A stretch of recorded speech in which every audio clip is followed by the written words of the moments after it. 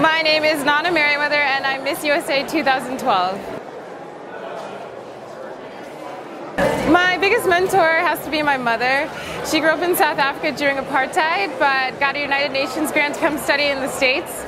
She's a lawyer, she has an MBA, and she's a CPA. She's just the woman I look up to every single day of my life. The one tip I'd give to women trying to achieve dreams is never compare yourself to the next girl. Use all your energy, positivity to build yourself up, because you can never be like anyone else. You can only build yourself and make your dreams come true.